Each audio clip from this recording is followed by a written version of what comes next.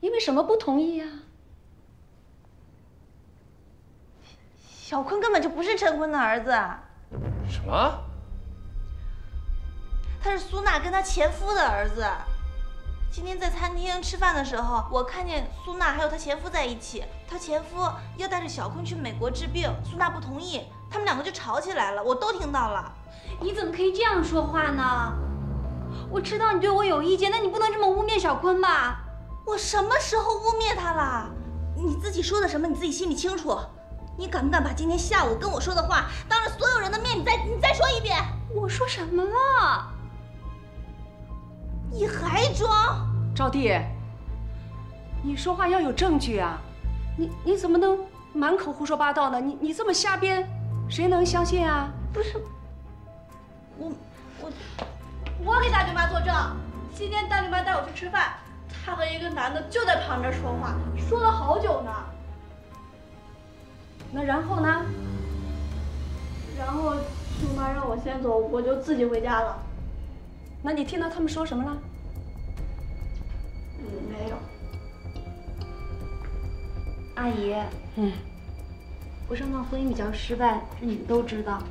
我离婚离得比较仓促，有一些文件他都没签字去出国了。今天下午就办这事儿去了。是，招娣下午是找过我，但他一定对我有什么误会，他让我离陈烨远一点儿，否则对我不客气。我还想着怎么跟你解释一下，没想到他说这样的话。你血口喷人！招娣，是我让陈烨去照顾他们娘俩的，你要有什么气冲我来。小坤是我们家孙子，你这样做，你不是要我跟你爸的命吗？你相信谁？这样话说到这份上，索性把话都说清楚吧，否则小坤在这个家里不明不白的还得生活着，遭人怀疑。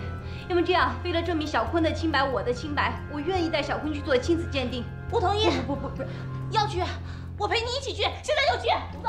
不用，那个李招娣，我告诉你，这个孙子我认定了，谁要是敢把他从我身边夺走，门都没有。谁要是再挑拨我跟小坤之间的关系，就从这个家里给我滚出去！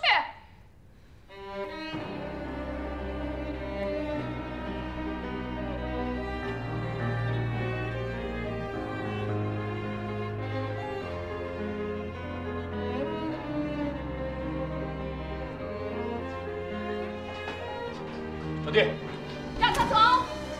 妈，陈烨，你要是从这个家出去，你就别再回这个家。我去就来。你，那个阿姨，哎呀，你干什么呀你？招娣，你别有事儿你就想着回娘家，咱们有问题要解决问题，你这一走了之也不是办法吧？解决什么问题啊？我在你们家人眼里就是个大骗子，你们家人会跟一个骗子解决问题吗？谁说你是骗子了？你妈，还有你。我没这么说啊。那你刚才犹豫什么？这毕竟不是小事儿，而且在刚才那种场合。对呀，就是因为它不是小事儿，又是在那样的场合，我才需要你支持我。招娣，咱能不那么孩子气吗？对，我就孩子气了。我问你，你是相信我还是相信苏娜？你什么意思？你说话呀！你还回答不上来是吗？招娣，我知道你不会无理取闹的。我不想听别的，我就想知道我和苏娜你到底信谁？这事儿吧，它比较复杂。好，算了，我不想跟你说。不是，招娣你别冲动，招娣，咱们有话好好说嘛。我没有话要说了。那行，你听我说，我相信你，我一直都相信你。就算你说地球是方的，是三角形的，我也毫不犹豫地背叛真理，跟你站在一边。你是说我胡搅蛮缠吗？不是，我是说，我愿意无条件地支持你，信任你。可今天那个情形，就算我跟你站在一边，那又能怎么样？爸妈现在爱小坤已经爱到要卖房子去替他治病了，这时候你站出来说小坤是假的，他们能接受吗？那怎么办？明明知道错了，就这么错下去吗？如果苏娜真的撒了谎，她骗了我们就要拿出证据来，说服爸妈，一点一点让他们相信事实。是，我也想有证据，我恨不得今天包里面就装一个摄像机，我把一切都给录下来，我把他跟我说的每一句话，所有的一幕一幕都录下来，让你们看一看他楚楚可怜的背后到底是怎样的一副嘴脸。你真的听到苏娜亲口说孩子是她前夫的？你还是不相信我？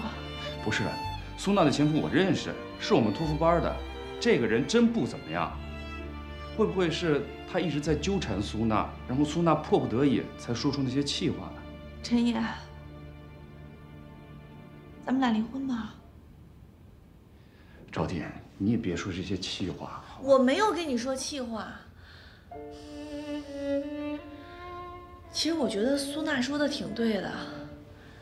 我现在在这个家已经没有地位了，就像一个坏了的电冰箱一样，不冷藏了也不保鲜了，把它放在阳台，当一个鞋柜都嫌碍事儿。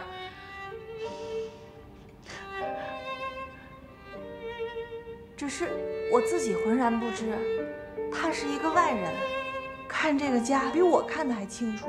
你别这么说。其实咱俩分开挺好的，应该有一个自己的孩子。我都说了100遍了，生不生孩子对我来说不重要。可是对我来说很重要。我没有强大到觉得靠咱们俩的力量就可以安安稳稳的度过一生。你知道吗？我看着你抱着小坤和苏娜站在一起的时候，那才是我幻想中的一家和和美美的样子。所以我觉得，可能咱们两个离婚是对于咱们俩来说最好的选择。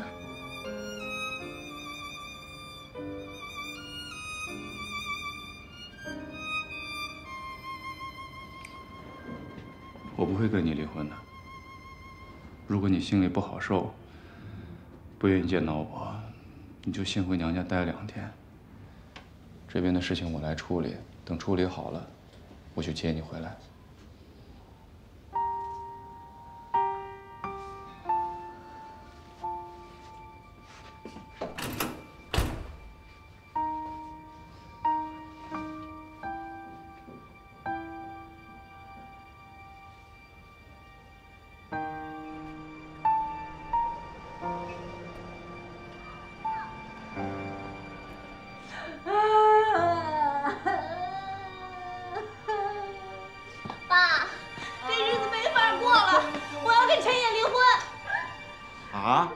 又来一个离婚的，这。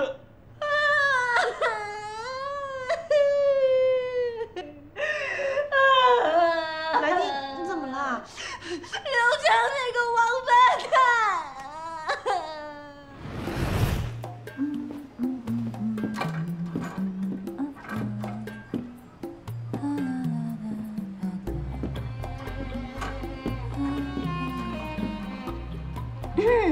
欢迎光。哎呀，心雨，你怎么来了？哎，新上的货你挑一挑。是阿强让我来的。阿强，他又不老实了。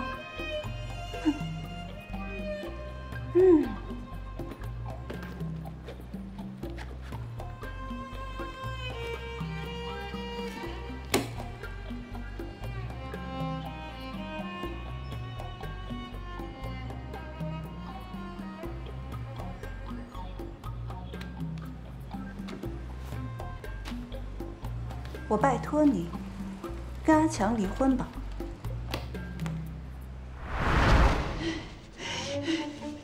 那个朱心雨，他在实习的时候，他们俩就勾搭上了。你说我傻不傻？我还让他去帮我干这刘强，我这不是让贼跟着贼吗？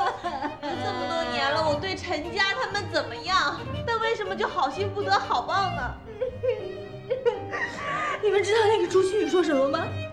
他说，不被爱的那个人才是第3者。我李来娣，我明媒正娶好吗？我倒成第3者7年之痒，7年之后还有8年，还有9年，还有10年，1年痒，年年痒，总这么痒，我熬不下去了。李招娣，不熬了，为什么要熬？陈也不是个东西，跟他离了咱找更好的。就是刘强也糟透了，你也应该离，我支持你。好，离，都离。怪不得我今天一睁开眼睛，这个右眼皮就吧嗒吧嗒跳得跟缝纫机的踏板一样。我就琢磨，这是要出什么事儿吗？是天要掉下来了？哎，天掉下来也就是个窟窿，也没你们俩那么折腾。你们可真是一对亲姐妹啊！结婚前赴后继，离婚还是前赴后继啊！对了，我问你们，2对儿啊，一块去民政局，是不是还能打折扣啊？啊！爸，我们2个的心都碎成沫沫了，你不但不安慰我们，还在这里泼凉水。就是，你太过分了！我安慰你们，你们就不离婚了吗？停！老话说，一夜夫妻百日恩。你们俩结婚都好几年了吧？你儿子都要上学了，离婚孩子怎么办？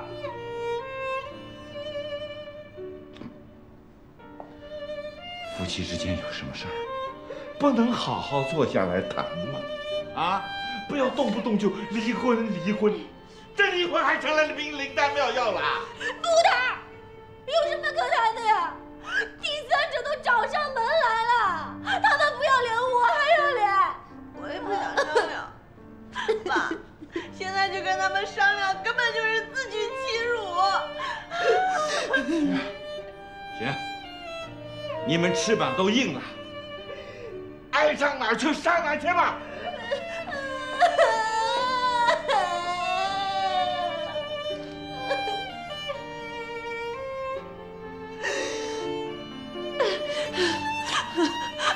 李招娣，你说我是不是报应了？我怎么就看上刘强这个混蛋了呢？你们怎么也不拦着我呀？不怕啊，我在，不怕啊。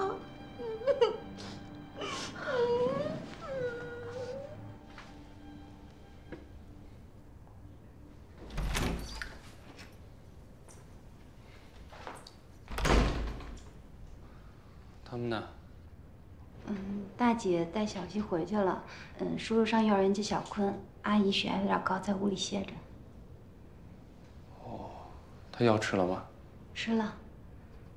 陈也让我先回去了，一会儿小坤回来，告诉他我明天到幼儿园接他到医院去检查。我送你吧。不用了，你在家陪阿姨就好。没关系，我送你。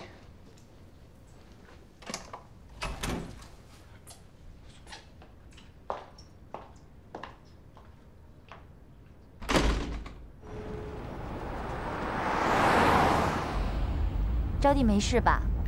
没事。你也别怪他，他就是太在乎你了，才会那么说的。陈也，我是不是给你添麻烦了？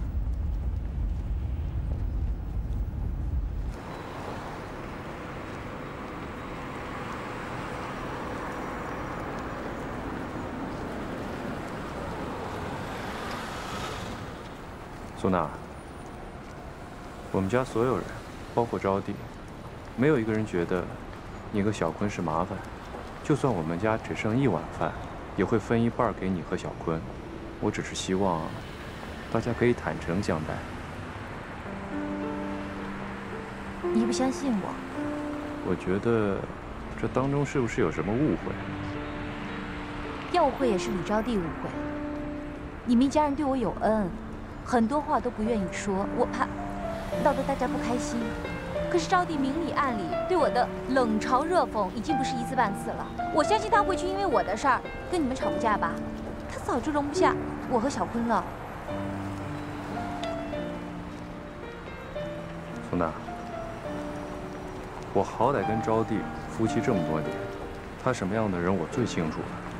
她虽然脾气有时候挺差的，但她的心眼不坏。我的心眼坏是吗？不是，我不是这个意思。不是苏娜。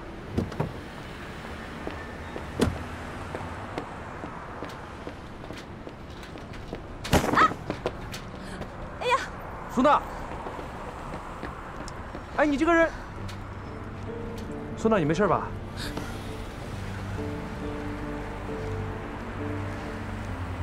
我错了，我真的错了，我就应该带着小坤藏起来，藏得越远越好。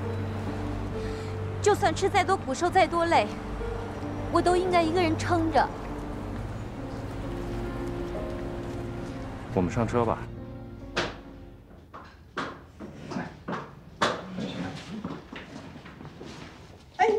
怎么了？脚崴了，肿了没有？没事儿，谢谢你啊，钟奶奶。让你男朋友搞几个冰块敷上，好得快啊。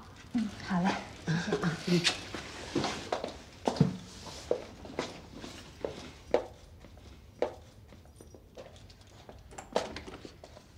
哎呀，哎，这灯怎么不亮啊？灯泡坏了。你们家有新灯泡吗？我帮你换吧。 不用，我自己来。不是你脚都这样了，我换吧，在哪里啊？在那个后边柜子。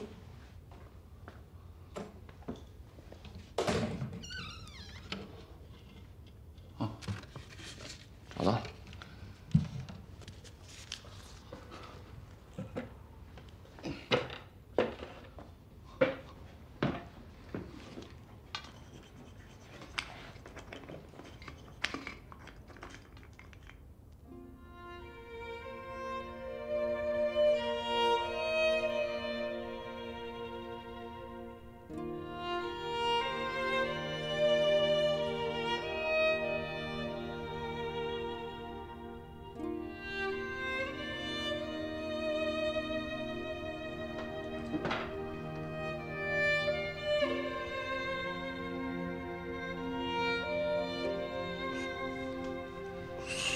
苏娜，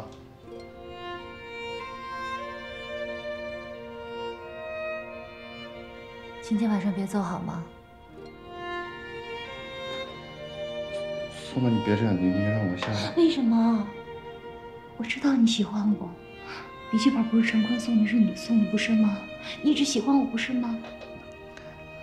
那是以前的事儿了，小时候喜欢，现在不作数了。我们可以从头开始。 那个小坤喜欢你，你也喜欢小坤，我们可以成为很好的一家人的。叔叔阿姨肯定也是这么想的。苏娜，你放开我，让我下来。真野，我喜欢你，我们在一起好吗？真野，我们在一起，我求求你了，你跟我在一起好吗？苏娜，你别忘了，陈坤可是在天上看着呢。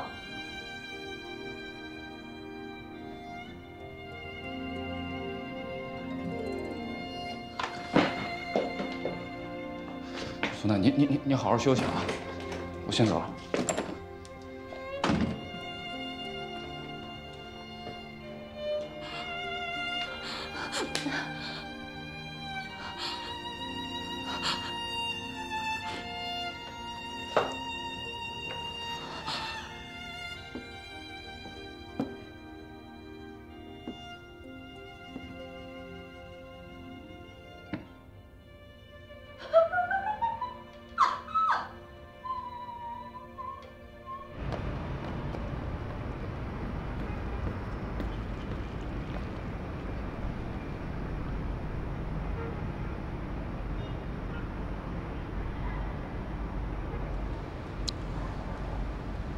喂，苏南哥，我是陈野，你现在方便说话吗？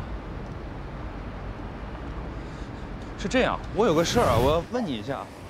万事皆情美好无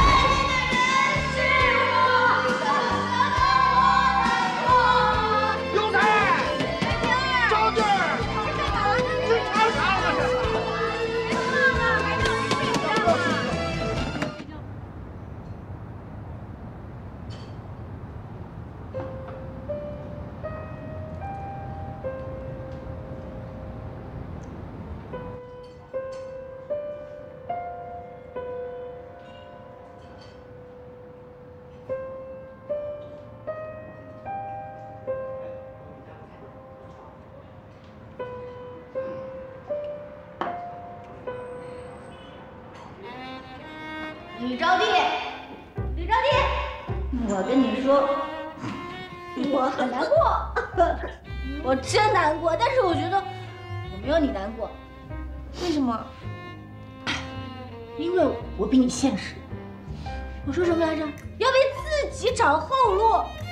你看，我现在我有小巴黎，我能养活我和我们家刘聪明。我马上要去进修，我要挖掘我的潜在价值，我要把我遗失的前半生全都给我找回来。好，挺好的，我也要我要像你一样自食其力。不，我跟你说，你这个不是自食其力的问题，你的问题是什么？你太相信爱情，太相信男人。我没有，你太相信男人。我没有，你没有，你没有，你再说你没有。没有。那有本事你跟我说一句，爱情就是臭狗屎。周芷，爱情就是臭狗屎。刘才，我要我做到。周芷，刘才，周芷，爱情就是臭狗屎。刘才，男人都是混蛋王八蛋。周芷，是干嘛呢？这吵啥呢？这是。世界的男人都是混蛋王八蛋，但是全世界的女人才都是最可爱的、最善良的。你们两个不要跟我辛苦。李招娣，我们要振作，我们没有同年同月同日节，我们可以同月同日离呀！李招娣，你敢不敢？我敢，你敢，我绝对敢！我从明天开始，你和你们家的，我和我们家的，我们就跟他们一刀两断，老死不相往来，从明天开始，我就像你一样，我也办那种卡，就是把自己弄得美美的，可漂亮了。我迎接我的第二春。别唱了，还有一睡觉，第二春，这什么声音啊？周芷，这个鬼哭狼嚎啊！这叫唱怎么了？哎呦，在这儿啊，我刚回来。哎呀，你听这叫唱吗？这叫鬼哭狼嚎啊！街坊四邻，这怎么睡呀？真是不像话，不像话！哎呀，对不住啊，对不住，我一会儿说他们啊，对不住，赶紧回，不让唱了。好，行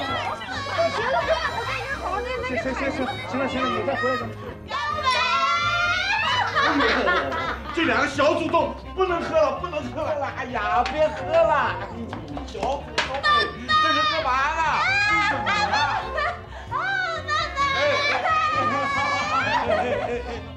好，快！来，坐下。你先坐下。爸爸，来，你先坐。把这卡拉 OK 话筒给关了啊！邻居们都吵上门来了。哎，这个是，那个唯一的好男人，全世界唯一的好男人，不是混蛋王八蛋的男人。爸跟你们说啊，这过日子啊，就是磕磕碰碰，哭哭笑笑，是磕了碰了，就算伤了，哎，过段时间不也就好了吗？哎，你今天哭了，那说不定明天就笑了。所以总而言之就是一句话：知足。对，知足啊，它就能长乐。记住了吗？爸爸，你给我们唱个歌好不好？对，给我唱歌啊。行，爸豁出去了。唱什么呢？世上只有爸爸好，有爸的孩子像块宝，走进爸爸的怀抱，幸福享不了。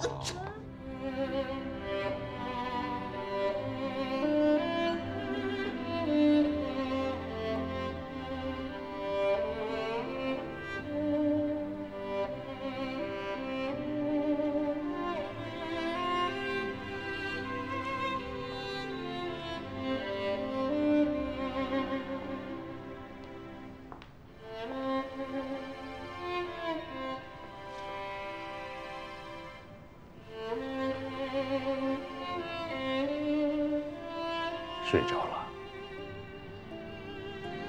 梦想，你说小坤要是……别再说了，就当是个梦吧。我也想让这个梦做的时间长一点。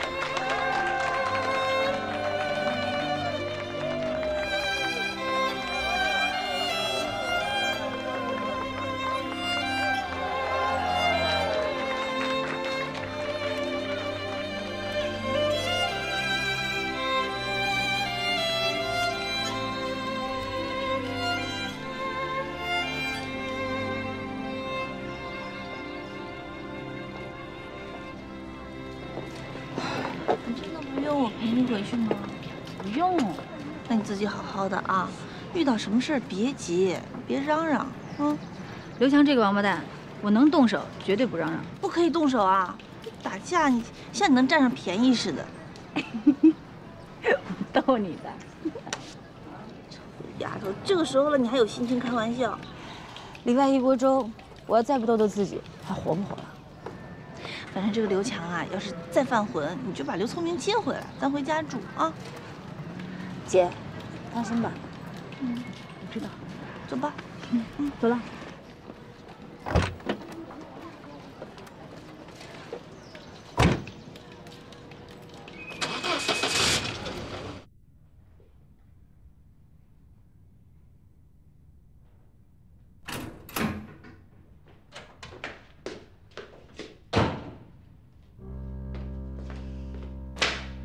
老婆，你回来了，老婆啊！老婆，你听我解释，我错了，我真不知道周新宇去找你干嘛了。我爱你，我不想离婚，你原谅我行吗？你看，结婚戒指我睡觉都不摘，我无时无刻不戴着它，真的。你跟周新宇睡觉的时候，你也戴着你们俩结婚戒指啊？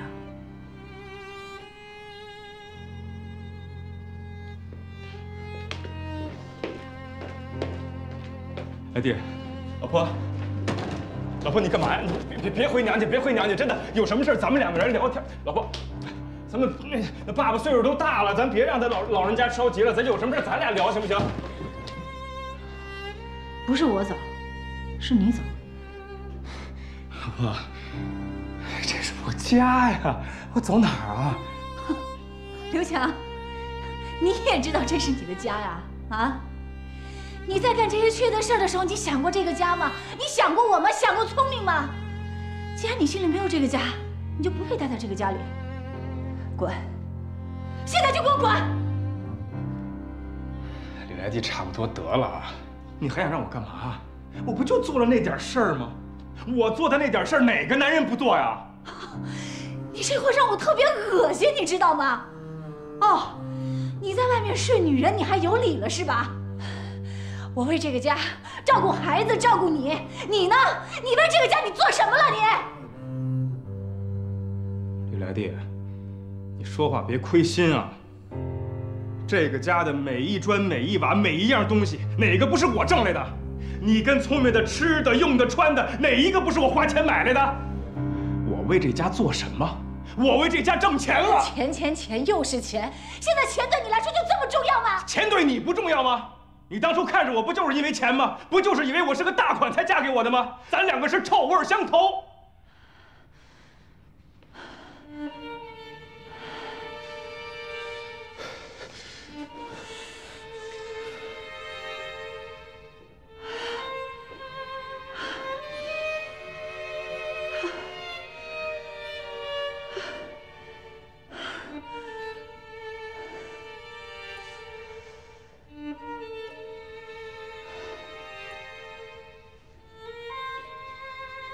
对，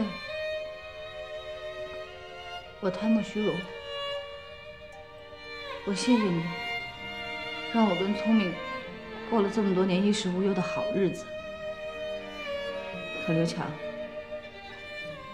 当初我嫁给你的时候，你就是个什么都没有的小司机，是我陪着你白手起家的。没错，我们俩的婚姻就跟过家家一样，你骗我，我骗你，就这么过到一起去了。可我不想稀里糊涂一辈子。这些年，我学着负责，学着付出，努力的让我们的婚姻认真起来。我成长了，可你呢？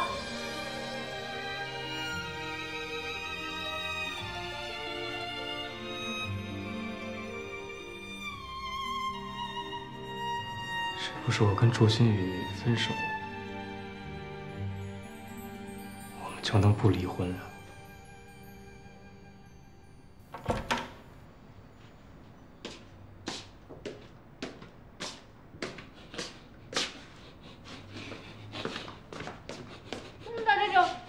这你妈做的包子，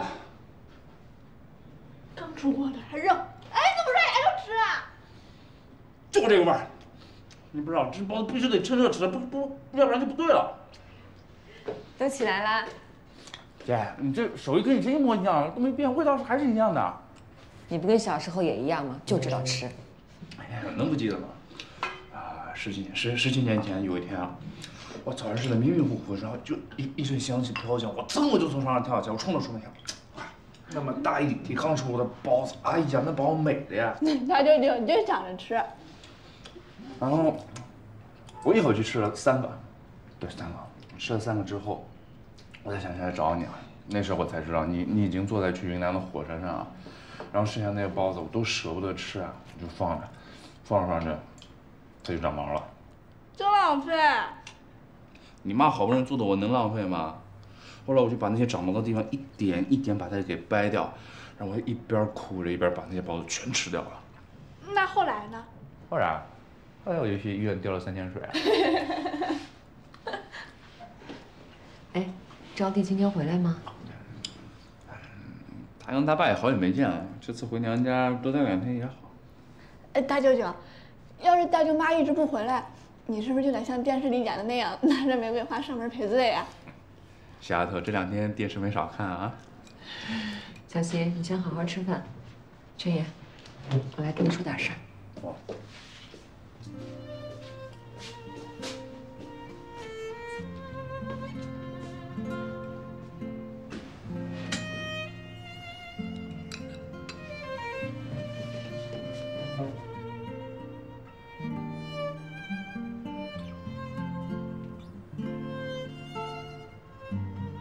在你们家住的这些天呀，这招娣忙里忙外的，真是对我们一家人特好。你能找到这么一个好妻子，我为你高兴。我知道你要说什么啊，这事我心里有数，你就别管。你有什么数啊？在我看，这招娣比任何人都在乎你，一门心思的扑在了这个家上。当然了，苏娜和小坤孤儿寡母的是可怜，从道义上是应该照顾他们。可我总觉得这么做从情分上就亏欠了招娣。她忍气吞声的看着自己的丈夫整天给别人家当主心骨，你想想，哪个女人能做到这一点呀？要我说，招娣不是省事儿的人。大舅舅，我也相信大舅妈，她就是嘴巴厉害，心眼挺好的，真的。小孩子家的哪那么多话呀？出去。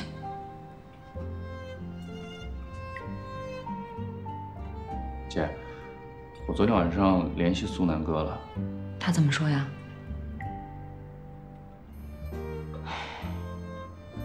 真的是冤枉招娣了吧？姐，是非黑白，我心里有杆秤。可是现在这个情况，心里还是有点顾虑。苏娜撒谎的事情一被揭穿，2家肯定免不了又要大闹一场。而且爸妈和小坤相处这么长时间，也已经有了感情。哎呀，我怕他们受不了。可是这真相就是真相啊！这用谎言换来的快乐能长久了吗？更何况这杆秤，爸妈心里未必没有。我昨天在家里之所以没多说，我就是想让他们缓一缓。等他们愿意接受这件事的事实了，这真相自然也就清楚了。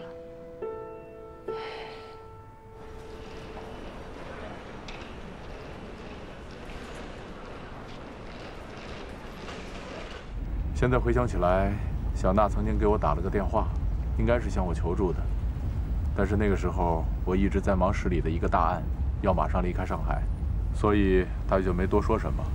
后来1年多的时间，我就在海南忙工作，照顾爸妈，我们沟通就很少，偶尔打个电话，她也是报喜不报忧的。唉，我这个当哥哥的失职啊，南哥。 你确定小坤的父亲是顾广川吗？会不会是苏娜跟你们又撒了个谎？不瞒你说，小娜结婚没多久，她就怀孕了。她其实也怀疑这个孩子的身世，所以一生下来就去做了鉴定。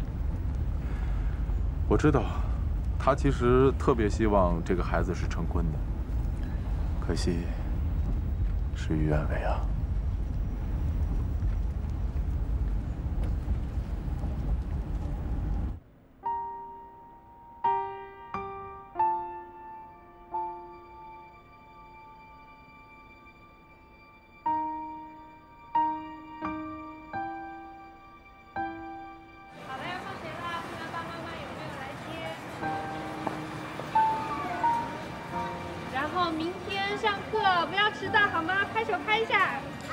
小坤呢？怎么没有看到小坤啊？是啊，我怎么也没看见呢？找找。宝宝。哎，方老师，方老师。哎，方老师。我们家小坤呢？小坤他妈妈已经接走了，他妈妈来接走了。是最后一节课的时候，小坤的妈妈就突然来了，说是临时有事，就把小坤接走了。 好，谢谢。老刚，怎么回事？为什么招呼都没跟我们打就把小坤接走了？我心里七上八下。别急，没事的。苏娜亲自来接，说明没什么事。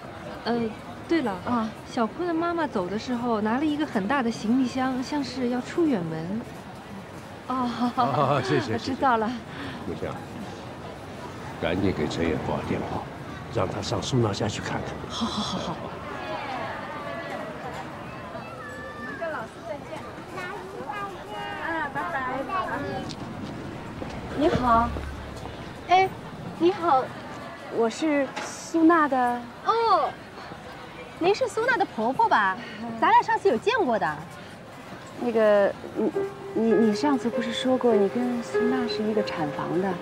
对呀。那你一定见过孩子爸爸了啊？当然见过了，这父子俩啊，长得是一模一样，一看就是一家人。哎，对了，上次忘记问了，那孩子的病怎么样了？你也知道孩子有病啊？那孩子一出生肝就不好，您儿子啊也跟着检查去了，说是遗传病。遗传病？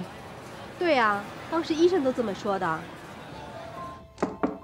小娜，小娜，还是不接电话？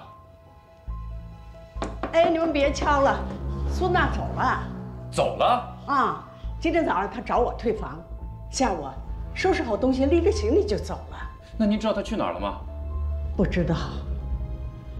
哎，一个女人带着孩子不容易呀。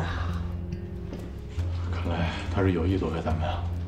南哥，这样咱们俩分开找，不能让她。